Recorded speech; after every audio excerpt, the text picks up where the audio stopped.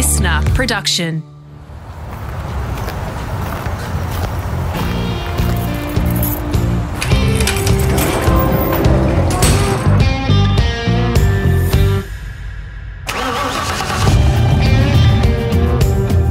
G'day, it's Rusty here, all set for part 2 of my podcast with IndyCar commentator and accomplished Aussie sportscaster Leigh Diffey. If you haven't heard part 1 yet, make sure you head back to the library and hit the gas on it. Diff talks about his early years around motorcycles and a lifelong friendship with 500cc race winner Daryl Beattie. How he made ends meet after leaving a teaching job to chase the broadcasting dream and not being afraid to take a risk to create opportunities in the Northern Hemisphere. He's a great believer that life's a journey and to enjoy it along the way. Now, normally I'd apologise for being a little self-indulgent with some of our stories from our time working in the supercars pit lane and beyond, but they were seriously among the best days of our lives, and it's nice to share a little bit of that with you. We take the mickey out of each other and relive some embarrassing moments. I once wrestled the steering wheel off an Aussie racing car, for example, and tried to drive no-handed. Bit of YouTube gold for you to search there. He crashed in a celebrity supercross event, breaking his leg on the eve of a big supercars broadcast. We begin part 2 by talking, though, about the king of stitch-ups, Steve Parrish, Barry Sheen's great mate, who incidentally you can find in the Rusty's Garage library. I don't think I've ever laughed so hard. There is no point having a sense of humour failure when you're around Stavros, but you have to be on your guard.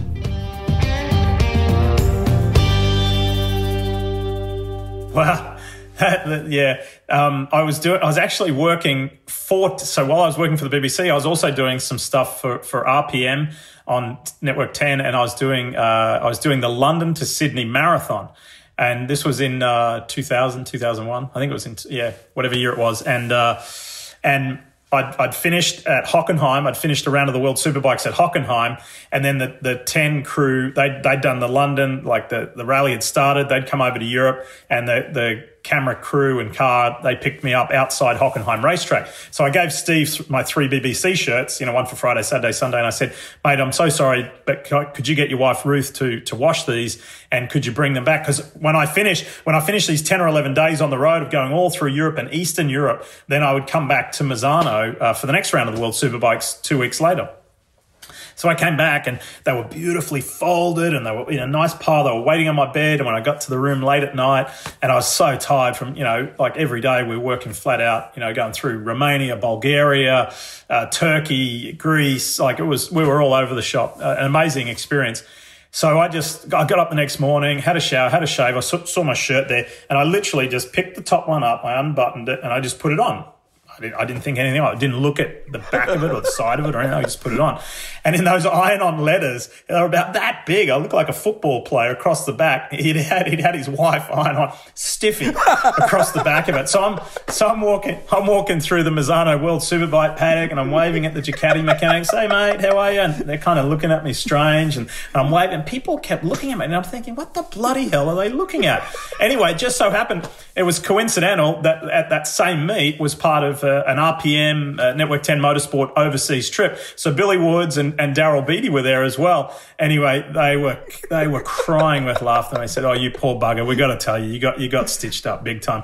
Take your shirt off and have a look what's on the back." And anyway, that was an easy one from Stavros. There were a lot more difficult ones with him, where he would just.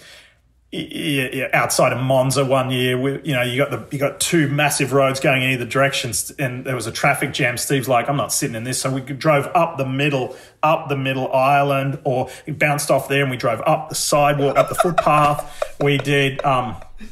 We went to a Yamaha dinner once in I think that was in Italy as well, and it was down by this little canal, and there was no parking on the street, so Steve just drove down the pedestrian stairs and parked right out the front of the restaurant. And the skies were the limit with Stavros. He was crazy. He is crazy. Then he had his remote control fart machines. We'd be sitting in the lounge for British Airways, and he had it's like a garage clicker, right? And he's got this thing that looked kind of about the size of your iPhone, and he'd go and put it behind the newspaper stands, and those lounges are all a little bit stuffy and everyone's very quiet, and Steve would be like, "Yeah, Steffi, have a look. This guy walking up here, he's going to go and get the Times. We'll trick him." So, guy, as he's reaching for the newspaper, Steve would press the button and he'd go.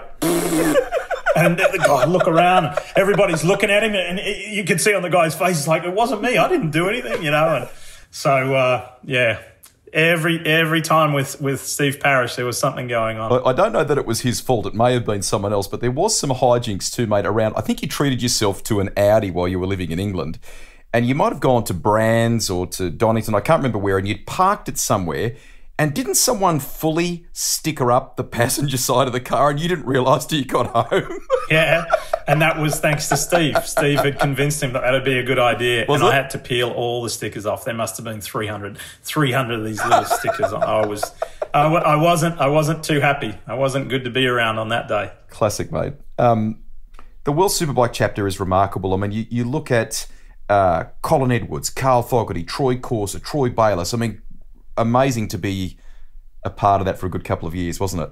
Yeah, it was. It was fantastic. I mean, that was probably the big eye opener for me, and growing up and learning about global motorsport, firsthand, as opposed to being a viewer and enjoying it or calling it remotely off the tube or whatever it might have been. Actually, traveling to Kyalami and going to Japan and to Sugo and being at Assen and Monza and Hockenheim and all of these legendary circuits that I'd only ever seen on TV, And Steve and I, we got into a really good routine where, as many as we could, we'd try and run the circuits to learn the circuit. I mean, he knew them from his bike racing days and his truck racing days, but to help me learn them, we would, when we could, and when the weather was good, we'd jog them, and wow. That was great. I mean, really happy memories. Getting to know the team, and and there was a good contingent, a small contingent, but a good contingent of Aussies as well, like whether they be mechanics or engineers. But then, you had the two Troys, Troy Bayliss, Troy Corser, Andrew Pitt, Carl Muggeridge. Chris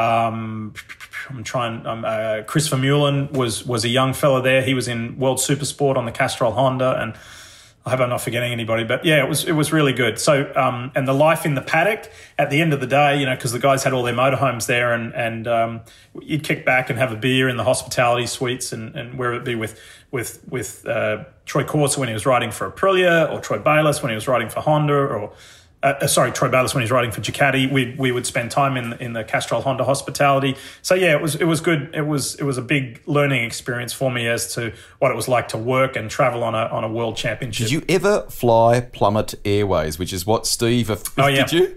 Tell people about that. So Plummet Airways is Steve Parrish's made-up name for his plane and for what he does. And, Steve's flown many a celebrity. Actually, when our mate Darryl Beattie crashed in the 1995 Motorcycle World Championship, when him and Mick Doohan were battling it out for the world title, and Darryl crashed in Assen, it was Steve who brought Darryl back to the UK for his surgery on Plummet Airways, which I wish I'd paid better attention. And I think Steve's changed planes now, but it's like a Cessna. It's like a 4-seater Cessna or something like that. And he has stickers and signs made up. Where he lives now, he lives in a house that's on a farm, and the farm, he has bought this place from the farmer, but behind where all the agricultural sheds and everything are is an airstrip, a grass airstrip. So he has his plane right out the back of his house, and as you go out the gate, and it's the only gate, by the way, it says Gate 1 Plummet Airways, and there's his plane sitting there. And so we flew to the Assen round of World Superbikes one year. So we flew into a place called Groningen, and from the UK, and yeah, it was fun. His wife at the time made up little lunch boxes, and it had like a little gin and tonic, and it had some cucumber sandwiches and in-flight meal, these little lunch boxes in it, and it had "Thank you for flying Plummet Airways" on it. He is mad. We love catching up with him. In the midst of, I'm not sure what year it was, maybe it was 01, mate, or at some point, clearly the idea of going to the US, where you are now, your second and longest stint in the US, we'll get to that, but clearly the first window of, maybe I might go and have a crack at the United States. How did that come about? It came about because I didn't get the Formula One job. So whether it was whether ignorance was bliss or I was so naive or I was just so determined. I don't know what it was. Probably a blend of all of them. I went to the UK because I didn't go to the UK because I wanted to call World Superbikes. That was a bonus, right? But I went to the UK because I had to work out a stepping stone because I knew Murray Walker was going to retire. And I thought, well, may as well aim for the top. I want to try and get Murray Walker's job. And they were already in the phases then in 2001, when it became public that they were starting to give other people kind of rehearsal goes. So James Allen would do several, Ben Edwards would do one or two, and they would see how other people fitted. Talk about massive shoes to fill. Following a legend, yeah. And so. As it turned out, connections and contacts are everything. My producer at the BBC, Mark Wilkin, was a long-time producer of Formula One at the BBC. So the legendary story about, I want to say it was in Monaco, I think, when Murray Walker and James Hunt, for many years, they had to share one microphone, one of those lip ribbon microphones. Murray would talk for a bit, wow. James would talk for a bit, Murray would talk for a bit. Well, both had the same thought about each other, that the other spoke for too long. So James would snatch the microphone off Murray and Murray would snatch the microphone off James. And this one time James had enough and he was getting ready to biff Murray. Whoa. And it was Mark Wilkin who stepped in and said, no, knock that off. That's not going to happen. Everybody calm down. So Mark, knew the Formula One world in and out, and he knew the then head of ITV Sport, a guy called Brian Barwick, and he wrote me this really wonderful letter of recommendation, and I got an interview. And so I got down to the final three, or part of the final three, and the final three were Ben Edwards, myself, and James Allen. And James was at the time a pit reporter for ITV, so he was already part of the team, and understandably and rightly so, they picked him. It was super intimidating. When I went to the meeting, Brian sat back, put his feet up on the desk, and folded his arms and tell me why I should replace Murray Walker with you. Wow. I was like, oh shit. Okay. Think fast. And anyway, so I didn't get that job.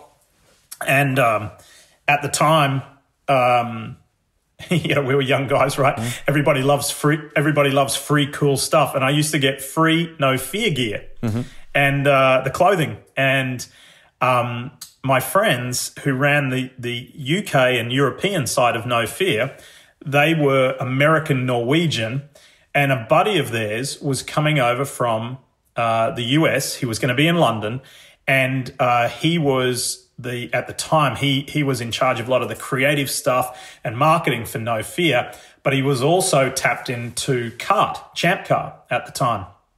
And I had told my friends Tom and Inga that I missed out on the Formula One job, and they were like, well, you should go to IndyCar, you should do kart. And we know just the guy who might be able to help you with that. His name's Jim Hancock, and he's going to be in London. Why don't you get together and have a beer with him? Wow. And I literally went and saw Jim one day, had a meeting with him at his hotel, and he's like, give me 1 second. He called Chris Pook, who was the head of Champ Car at the time. And he's like, I'm sitting here with this young Aussie guy who I've met through friends. Formula One want him. and why should Formula One have him when IndyCar should have him, or kart should have him? And he's like, blah, blah, blah, blah, blah, blah, blah. And he hung up and he goes, let's go and get a beer.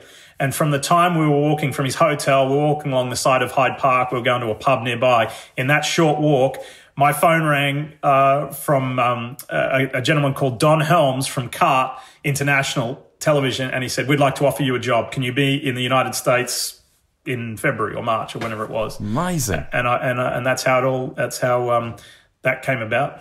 Amazing, mate. I'm really glad that you mentioned about the Formula One side of things, because in the midst of getting to the top three and the heaviness around that whole process, you had personal calls with Bernie Ecclestone too, mate, didn't you? Yeah. I lived in a little house in Ermington, in not too far from where you grew up as a kid, and it could have been naivety, it could have been over enthusiasm, or I don't know what, but I just thought, stuff it, let's cut through all the crap and just ring the big guy. And so I rang Formula One management, and I asked to speak with Bernie Ecclestone, and the lady said, yes, who are you, and what's it about? And I said, I'm from Network 10 Australia, and it's about Formula One. I didn't say, I want to be a commentator. And she's like, yes, okay. And so I'd go to sleep, and in the middle of the night, Sydney time, my phone rang, and this happened not once but twice. And I answered it, and the lady said, yes, Mr. Diffey, Mr. Ecclestone's ready to speak with you now. And, say what you like about Bernie. He rang me twice. He returned my call, I should say. He returned my call twice and was very polite, very nice with me. He said, yes, well, I don't make those calls, but these are the gentlemen you need to call who look after our television, and you tell them that I told you to call them. Amazing. And, nothing materialized about that, but at least I got to talk with Bernie. Obviously, I'd meet him many times years later, but yeah, I thought I'd have a crack. Good on you, mate. You're a proud Aussie, we know that, but America is very much now home. Hang on, hold on. Oh, here we go. Stand by. Here we go. Hold on. He's about to hold something up here. What have we got here? Just one? What are you talking about? Just one. I got my Brisbane Lions scarf. I got my Brisbane Lions scarf. I've got my scarf, I should say. I've got my Mighty Maroons jersey. Yeah, State of Origin champions. Just in case you needed reminding, thank you, Greg. I don't go swimming with anything else other than my billabongs. Love it. Still wear my billabongs, and then, as you know, my beloved Brisbane Broncos. Fantastic. I use this podcast as a platform to say, no more wooden spoon, Broncos. Yeah. You don't belong in last place. We do enjoy... Let's fix it. We do enjoy the odd text exchange around the time of Origin, particularly if the Blues, New South Wales, are up in my case, or the Maroons, Queensland, are up in your case. And it's been far too much one way on your side over the years. You clearly fell in love with the US very quickly, mate. And a few things happened. You would... through your time at Le Mans and sports cars and things like that, you would get to know the great Don Panos and the sports car chapter from Daytona 24 Hour and more, and getting to work at Speed Channel. That played a very important part in that US league, didn't it? Yeah. Bookend, yep. Like top and tail in total. I spent 10 years at Speed, and it was wonderful. I have friends made friends and colleagues that will be friends and colleagues for life. And for us, even though both you and I have worked on a multitude of different sports, motorsport is the main thread through our lives and our careers. For us, working at the world's first 24/7 motorsports channel network was awesome. We had everything. I shouldn't say everything, almost everything. And the people who worked for Speed at the time, whether on the NASCAR front or the Formula One front or Champ Car Kart, through World Rally. World Rally was huge then. We had WRC, the sports car stuff. I mean, everything. It was just a dream. And then the studio shows, which I got to be a part of, Speed News. And if you watch Talladega Nights, you see them on the set of Speed News. I used to, that was almost a weekly occurrence for me, which was a lot of fun. Yeah. I holidayed there at one stage. You were based in Charlotte at this point of your time in the US, and you took me around to all sorts of NASCAR workshops, race workshops. I mean, it's just such a beautiful countryside and such an amazing racing hub there. And when we went into Speed, I was blown away, mate, because I had in my head, typical America, that it would be a smaller scale version of a television station. But in many ways, it was like walking into a Network 10, but just dedicated to motorsport, wasn't it? Motorsport, yeah. Yep, it certainly was. And the one that you came to was the new building, and like anything, there's humble beginnings for everything. Like I told the story before when Network 10 at the studios in Ultimo, which was like little shoebox, offices and studios and what have you. And then we moved to that massive facility in Piermont, which is a beautiful purpose-built building. And Speed was the same. Speed was towards South Charlotte in North Carolina, and it was on two sides of a road. There was the executive offices, and then the studios were on the other side. And we shared those premises with an evangelical network, which at times was pretty interesting, especially when they had some big performers come in. You know, it was like the president was coming in. You know, areas of the hallway would be blacked out. There were guys in suits and sunglasses and security, and you couldn't walk in certain areas of the building. So that was an experience. That was an experience in itself. And then you know, we moved up the road to the building that you came to, which it's full on. There was a little window back in Oz for different reasons, and you partnered again with Supercars. For me, mate, it was just a beautiful chapter with great friends. Sadly, Baz was gone at this stage, but the sport was more or less at its zenith, if we can say that. You know, it was a real great time, and you got to call the last Bathurst that you called in 2006 was a very memorable one because Peter Brock had passed away. Craig Lowndes would win it that day with Jamie Whincup, and you used words like, you know, on the day that he farewelled his friend. Did you have a lump in your throat that day? I mean, it was hard not to, wasn't it? Oh, yeah. And I was just discussing this with somebody else just recently. Actually, it was with Matthew White on his radio show, on his morning radio show, and he asked me about that day, and we obviously... it was a combination of typically Billy Woods would host the broadcast, right? And then we would call, but then I can't remember why, but maybe because it was for the special significance, we weren't in the commentary box pre-race. Crompo and I think, and yourself, we were all down in the pit lane doing different interviews because, you know, Billy was the, you know, captain of the ship. He had it under control, and we were gathering interviews. And I remember I went down. You remember they did that special parade in all 9 of Peter's cars. And so, you know, Greg Murphy got to drive one, Craig Lowndes got to drive one, I think Scafie drove one, everybody else, whoever else got to drive. And I happened to be standing kind of, whether it's the right or wrong place at the wrong or right time, when Craig finished that lap and got out of the car, and then I think the national anthem was performed.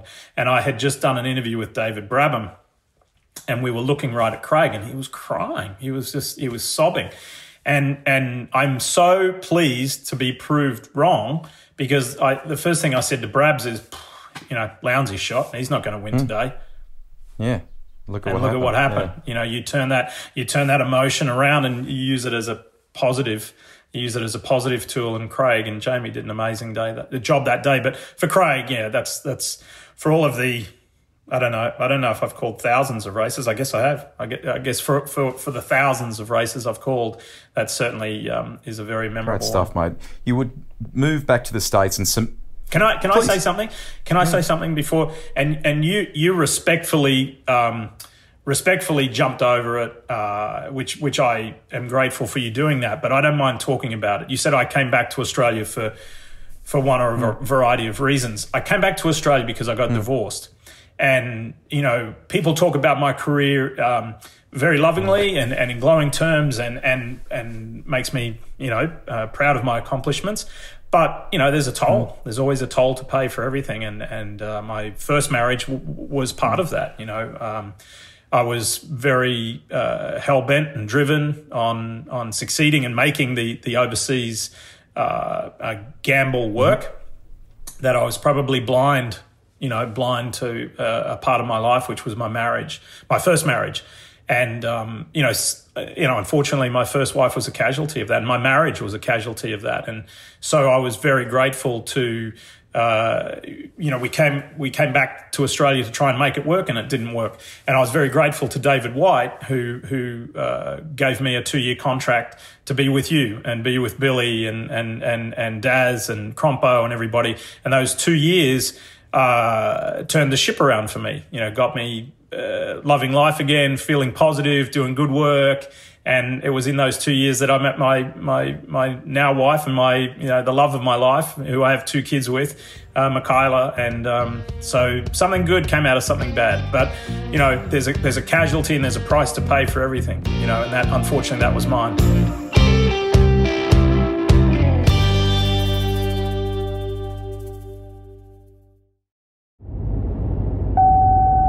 Here's some history. Across 63 days in 1909, 3.2 million paving bricks were laid on top of the original surface to upgrade the Indianapolis Speedway.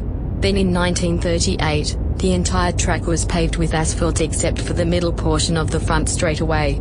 This became known as the famous Yard of Bricks. In Australia, the Spectator Hill at Bathurst is known as the Yard of Bricks. Formula One. Going to Monaco, working for a great American network, getting to be beside David Hobbs and Steve Matchett, and the trio formed a very special bond. You would do things like even do stage shows, if you will, or gatherings at theatres for fans to come and learn more about Formula One away from television. It was a great, that in itself, the bond between you guys was pretty special, and it came through on air, didn't it? Yeah, it was terrific, and that was a tough situation as well, because I that was the end of my period at Speed Channel, but I had always, the opportunity to go to NBC was there because NBC was getting IndyCar and Formula One at the same time, so it was a huge jump. And the Speed Channel Formula One team of Bob Varsha, who was the play-by-play commentator and host for so long in America, is a really good friend of mine. We both lived in Atlanta and together, not too far from each other. I worked with Bob a lot. And so NBC said, we're going to take the whole team over from Speed Channel except Bob. That's going to be your job, Leigh. And so that was a little bit difficult. That was a bit tricky for me, because you don't want to be put in that situation, but at the same time, you're grateful for the opportunity. So we had 5 years on NBC, Formula One on NBC, myself and Hobbo and Steve and Will Buxton. It was really good times. We feel as though we grew the sport in the United States. The ratings certainly reflected that. It was a shame when it all came to an end, but it was very cool to go to Monaco and Barcelona for testing. And of course, then in the early days of the US Grand Prix at Circuit of the Americas, which is coming up now close to, it's getting close to its 10-year anniversary. So yeah, we were part of some really great times. Obviously Monaco was the top of the hill. We would host the show over near the ocean on the Prince Rainier Quay, and then Steve and David would leave, but before they left, we would pre-record the final segment of the pre-race show. The rest of it was live. But the commentary booth was over near Rascasse and across the other side of the harbour.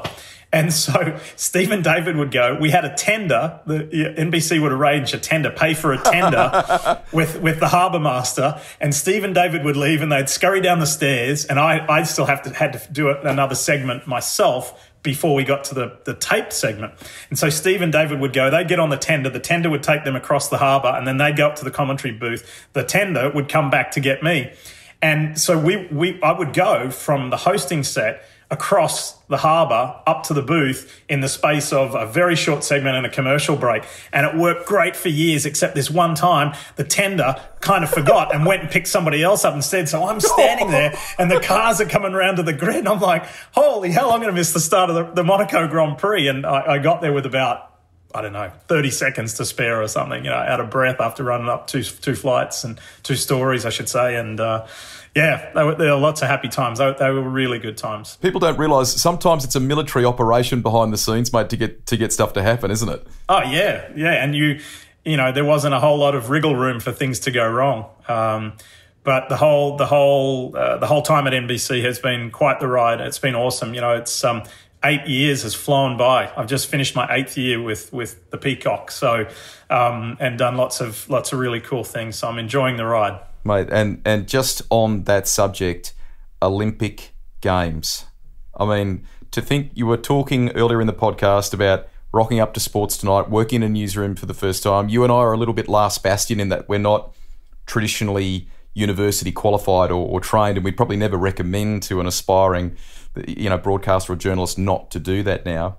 But to think you got to go to the Olympic Games and call some great stuff, and let's hope that Japan happens, mate. If it does, what's your role there? What are you going to do? So Tokyo. So let's knock on wood. Let's everything going right in Tokyo. I'll call track and field. Fantastic. Which I'm really, really, really, really excited about. Yeah. So it'll be my 4th games. Yep. My first games were in Sochi in Russia, the Winter Games, of course, and I did bobsled, skeleton, and luge. So again, a form of racing, super exciting. And I got to do that a couple of years ago in Pyeongchang. And then at my first Summer Games in Rio, I did rowing and canoe kayak, all the flat water sports.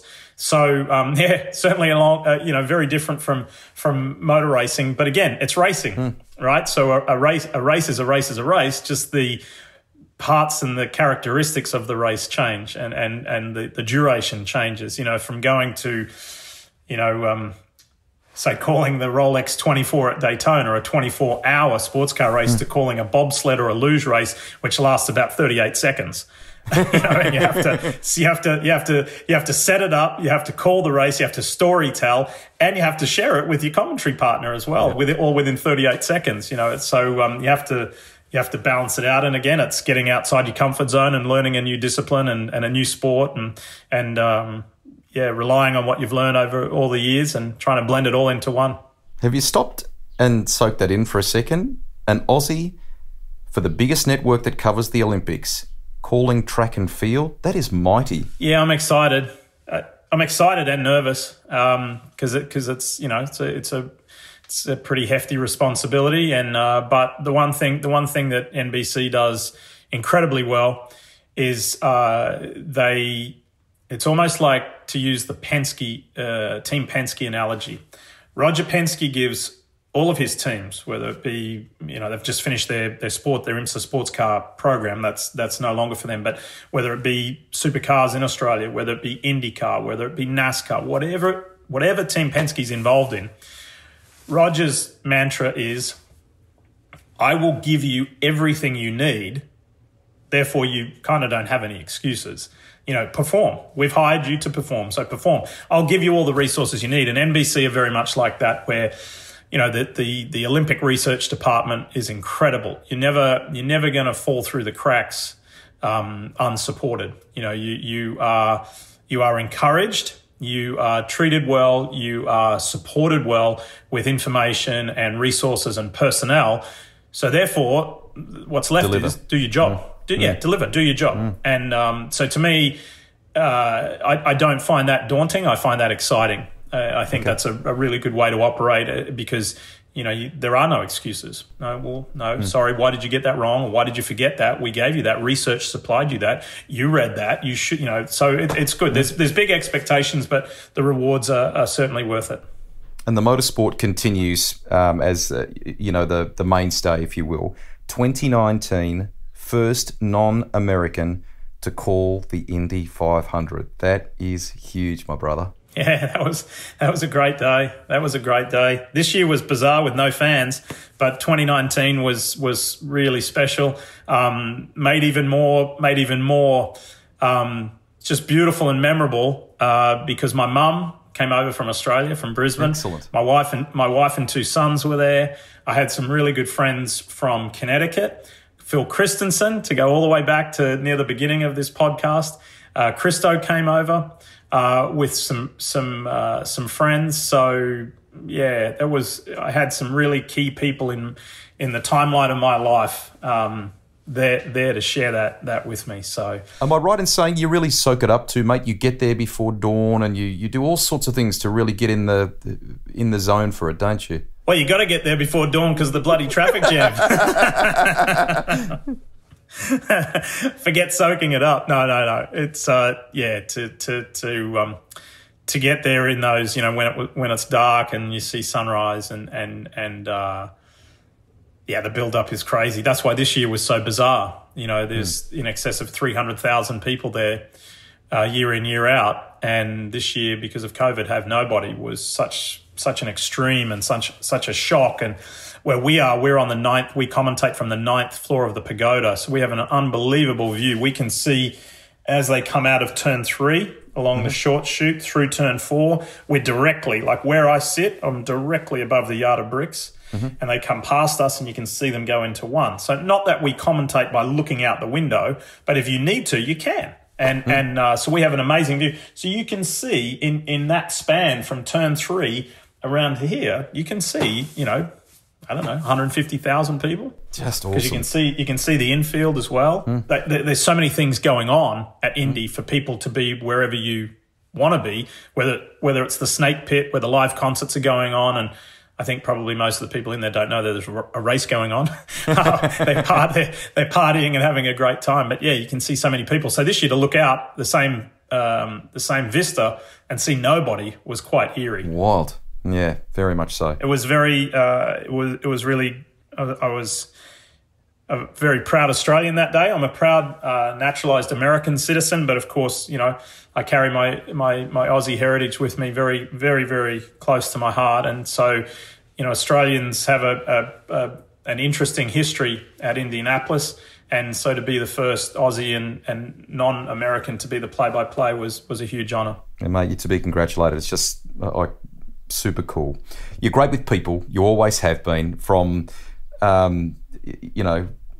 taking calls from Roger Penske. You talked about Bernie Ecclestone before. Mario Andretti is another one. But on the side of that, you're great at building relationships that are important to you. You and I must speak, every week or two at least. You've forged a great friendship with Calvin Fish in the United States, haven't you? Mm-hmm. And his story and his time in racing himself, he's a great broadcaster now as well, but his time in racing when he was up against Senna, he's a terrific steerer, mate, wasn't he?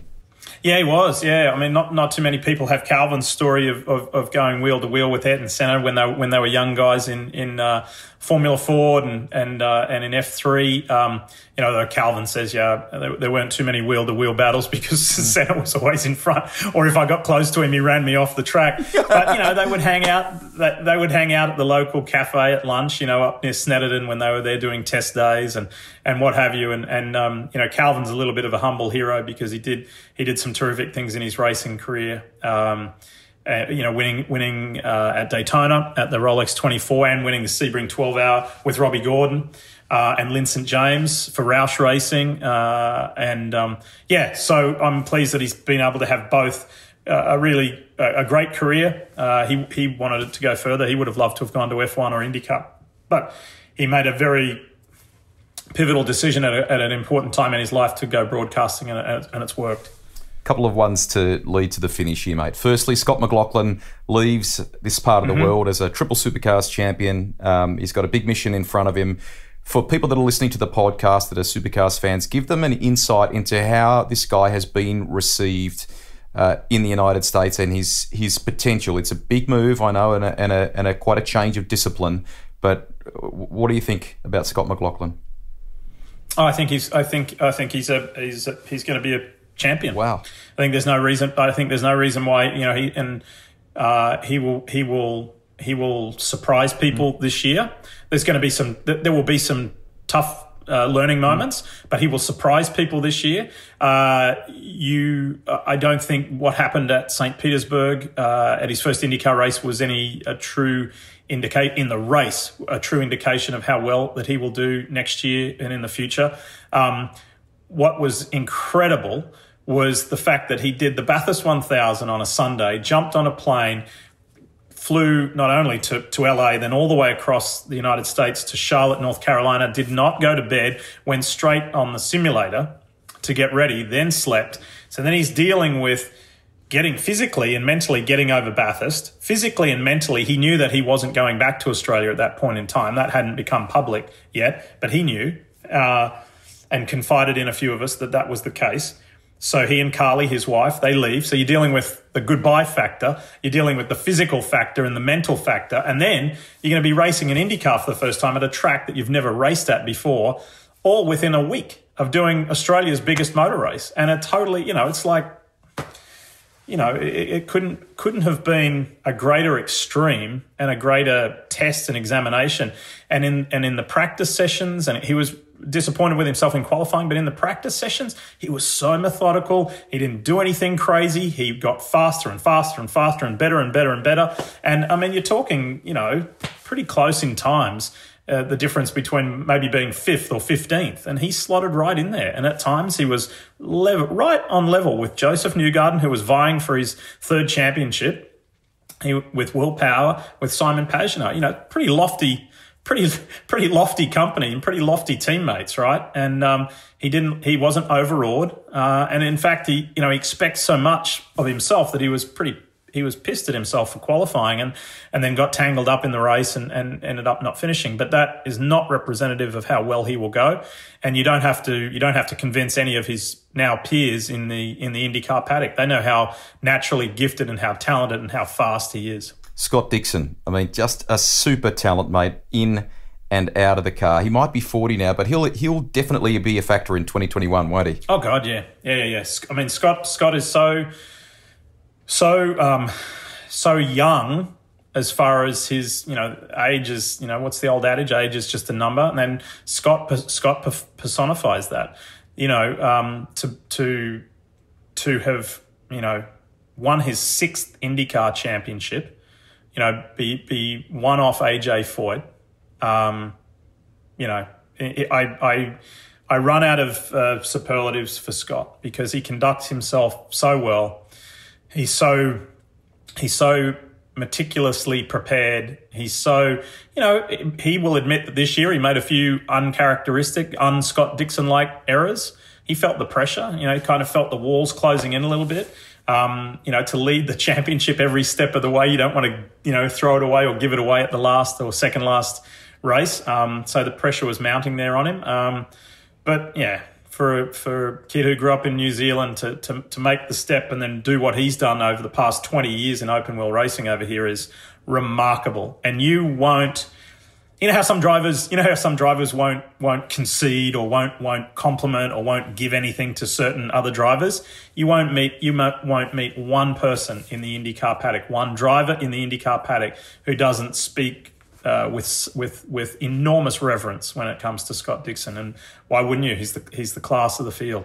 Most definitely. Could willpower give an Australian another Indy 500 win? I love the fact that gradually on social media we're seeing more and more of his personality.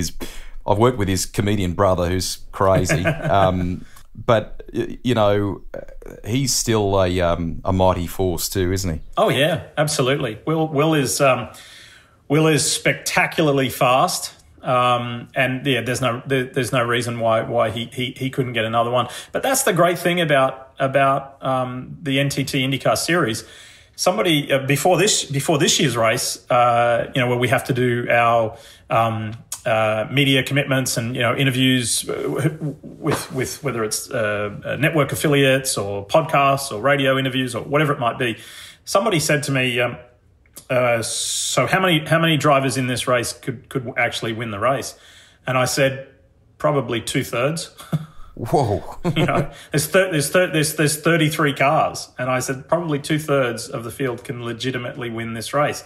And that's a lovely thing to have that many good drivers with the series, from a sporting and technical regulation standpoint, for the series to be that stable and that competitive, that when we go to the racetrack, and you and I love Formula One as much as anybody else, but it is somewhat predictable, right? That it's going to be Mercedes. It's going to be either the Mercedes, Verstappen's going to be there. It was terrific to see Checo Perez get his first win, but you kind of know where it's going to go. With IndyCar, we go to the track every week and have no idea. I love it. Yeah, I mean, you can go to certain tracks and you say, well, based on history, he's really strong here, but that doesn't mean that particular driver is going to win, which is the beautiful thing as a live sports broadcaster, to have that unpredictable nature to it. It's in a great space, mate, and you're part of a very good commentary team to watch and to listen to the action.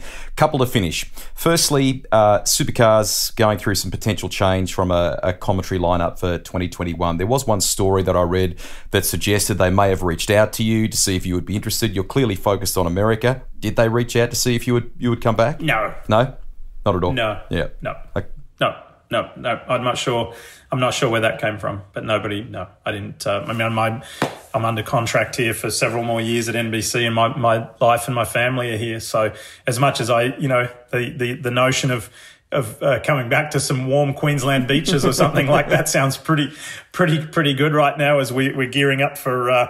I think there's 15 inches of snow predicted here tonight in my hometown here in Connecticut. So thinking of Noosa on Queensland's Sunshine Coast, well, that sounds pretty good. No, it's not even an option. Very cool. Okay, the boys have got some Honda dirt bikes. Are you okay with that? How are they going with that? Yeah, they're going good. We have a small property up in New York, about an hour and a half from here, some acreage, and the boys ride around there. So excellent. They love it. They're loving it. Unfortunately for mum and dad's wallet and purse, they've already pretty much outgrown the bikes that they're on. So they're already hassling me about the next larger one. So we'll see. As Barry Sheen used to say, answer on a postcard.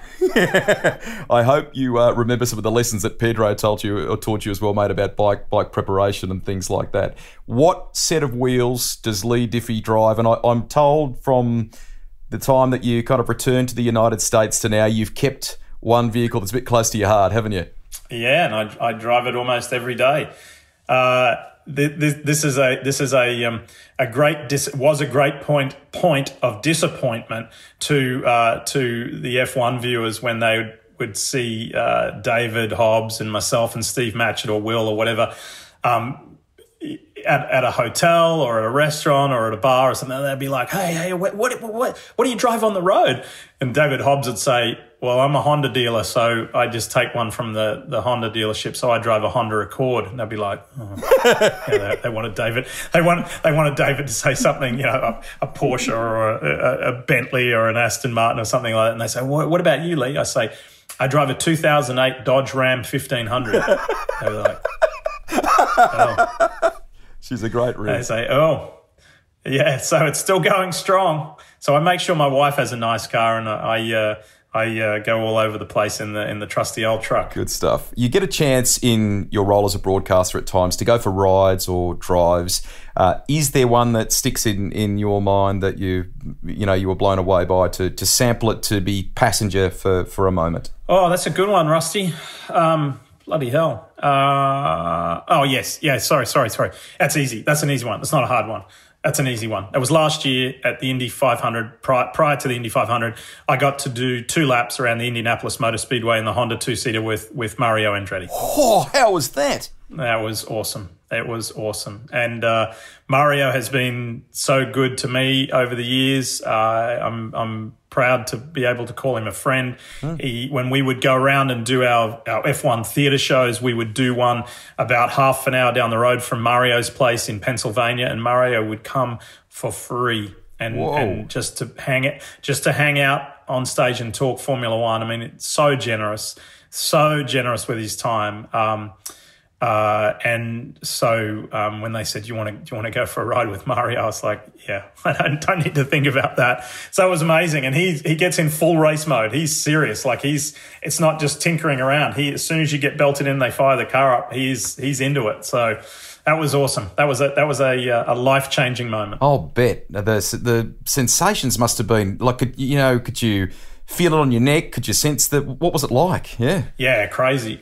And we were probably doing 190 miles an hour, 185, 190 miles an hour in the 2-seater, and so the real guys in the race are approaching turn 1 at 240 miles an hour, and it's just insane.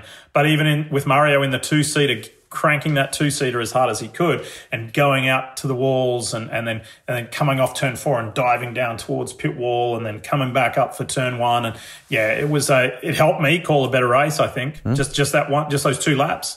Obviously I sit beside Paul Tracy and Townsend Bell. Townsend did 10. Paul, got very close to winning it. And he will still argue to this day that he won it in 2002. But, to sit beside those guys and the wealth of knowledge they have around that place is awesome. So, but just those 2 laps, it was, like I said, it was a game changer for me. Final one. Probably very hard to do because you've ticked some incredible boxes. Le Mans 24-hour, Daytona 24-hour, Monaco Grand Prix, Indianapolis 500, Bathurst 1000. Is there one in the thousands that you described before that kind of stands out for a special reason? Was it 2019 Indy 500? Yeah, I think it was. I think it was because I was the first foreign voice to be play-by-play. David Hobbs and Sir Jackie Stewart, they called Indy, but they were analysts. There hasn't been a foreign play-by-play call it for American television. So I'm very proud of that. And got to do that in NASCAR as well when I did that in Watkins Glen in Michigan several years ago. So yeah, I would say Indy, and people say not the Olympics or anything like that, and I say, well, in in all due respect to everything else I've done, lots of people have broadcast the Olympics, and lots of people have broadcast Bathurst and other events and Le Mans, etc. But not many have been the play-by-play for the Indianapolis 500 over the course of time. So yeah, I'm very, very fond of that accomplishment and really proud of it for my family name. Mate, you should be. Congratulations on everything you've done. It's a remarkable 20-year story, and I hope there's even more great chapters to come, my brother. And let's finish with a little bit of fun. You took, when you left Australia to go to America, a postie bike. Yeah, I want the new one. Have you seen the new one? You know what? There's a new one. You look it up. I mean, I think it's called the CT Trail or the CT 125 Trail or something like that. It's a really cool looking bike. But I had my cousin in Shepparton. She used to work for Australia Post. And I said, do you ever go to those auctions? And she said, yeah, I can get you a bike. So I got it for $750. And I had it. She bought it for me years ago, and it stayed on her farm in Shepparton for, I don't know, probably 5 years. And I would come back to Australia with you and Daz and everybody else, and we'd do the MotoGP at Phillip Island, or we'd do whatever, and do the odd job here or there for Honda Australia. And they were friends, and I didn't send them an invoice, and they were like, Leigh, we've got to give you something. What can we do for you? And I said, I tell you what you can do for me. Can you send a truck up from Melbourne to my cousin's farm in Shepparton, pick up my postie, take it back to Honda MPE headquarters in Campbellfield there near the airport. Near the airport. Yep. Yeah. And I said, give it some love, pull it apart, give it the big once over, and make sure it's all good to go, and then send it over to my house. I was living in Charlotte, North Carolina then. And I was away working, and my wife called and said, babe, there's a big truck and it's got a big crate on the back of it, and this guy's unloading it. And I said, oh, that's the postie. They sent it over with this big steel frame fully assembled, and it just arrived like that. And anyway, the guys at Honda were, at the front end of the story, they were like, come on, we need to do something for you. We need to do something for you. So what started out as like a small favor, when they sent it over, and then when they finally rang to say, hey, we see that it's been delivered. And I said, yeah, thanks so much for that. And they said, yeah, no problem. We think it's the world's most bloody expensive postie bike. Awesome stuff. We've had some great adventures along the way. I can fondly recall going dirt bike riding with the likes of Darryl and Jeff Leask and Murph and others in WA after the rounds at Wanneroo and stuff like that, mate. That's awesome that you've kept that machine. As I said before, well done on everything that you've achieved, and we hope that 2021 is an even more successful year for you. Thank you, mate. Yeah, it's been quite the ride. Let's hope it keeps going. And I'm shocked and I'm disappointed that you haven't mentioned about when you put my life and Daryl Beattie's life in grave danger when you crashed that Tarago on the way down to Phillip Island that year, and you went in down a big ditch, and Daryl and I could have been killed. Stop it. The car, we need to set the record straight here. The car got a little bit loose in damp conditions. Tell the audience what I said while I'm desperately trying to catch it. Well, I think it got loose because Daryl pulled on the handbrake, didn't he? Yes, he did too. Oh, brother. Oh, brother. Oh, brother, I've got this. And it ends up sideways, and it was like a scene out of a movie, because the next thing I saw was a busload of tourists that were clearly going to the Penguin Parade at Phillip Island. They're all looking out the window of the car at us. Thank you, Leigh. Thank you for telling him. You were like a crab running along the beach. You were like this. You had all hands everywhere. You're all going, trying to catch it. It's been wonderful to catch up, brother. Love you, and thank you so much for the walk down memory lane. Super cool. Thank you, mate. And I saw on a poll recently that your podcast is the most listened to motorsport podcast in Australia. So well done to you and the whole Podcast One gang. Nice work. Cheers, chuffed, mate. Thank you.